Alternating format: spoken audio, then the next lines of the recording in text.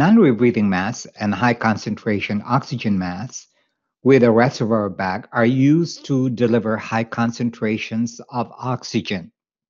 A one-way valve allows oxygen to be delivered to the reservoir bag during expiration and minimizes air entrainment during inspiration to achieve a high concentration of oxygen. The valve also prevents exhaled gases from entering the reservoir bag. The reservoir bag helps to increase the inspired oxygen concentration by reducing oxygen loss during inspiration. Now, I wanted to call your attention to the location of these two valves. These two valves are right here. You could see this one right over here is a valve. It is a unidirectional valve designed to deliver oxygen on inspiration, that is, in the reservoir bag.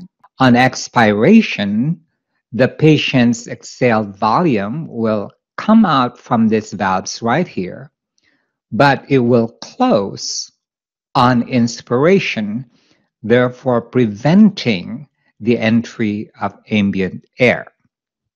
So the mechanism upon which this device works is that the reservoir fills with 100% oxygen. The patient inhales from the reservoir. The one-way valves in the mask prevents air from entering, and the patient exhales, causing the one-way valves to open. The non-rebreathing face mask is indicated when an FiO2 greater than 40% is desired, and for acute desaturation, it may deliver an FiO2 up to around 90% at flow settings greater than 10 liters per minute. Its major drawback is that the mask must be tightly sealed on the face, which is uncomfortable and drying. There is also a risk of carbon dioxide retention if the mask's reservoir bag is allowed to collapse on inspiration. That is also the reason why, for safety reasons, we usually just put one valve right on one side and not on both sides. There are several practical considerations that we need to remember. Humidification is difficult with this device because of the high flow required and the possibility of the humidifier popping off.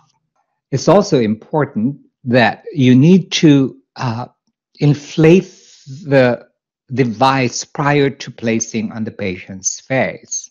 Make sure that the flow rate from the wall to the mask is adequate to maintain a fully inflated reservoir bag during the whole respiratory cycle, meaning both during inspiration as well as expiration. Non-rebreathing face masks are not designed to allow added humidification, and flow rates must be sufficient to keep the bag at least 1/3 to 1/2 inflated at all times. Ensure that there is no kinking and twisting of the reservoir, which would compromise the delivery of oxygen. Make sure that the valves are working and intact. There is adequate flow rate such that the reservoir bag empties by no more than 1/3 during inspiration, as I said. And of course, the bag must not totally deflate during the inspiration, as it will lead to carbon dioxide retention.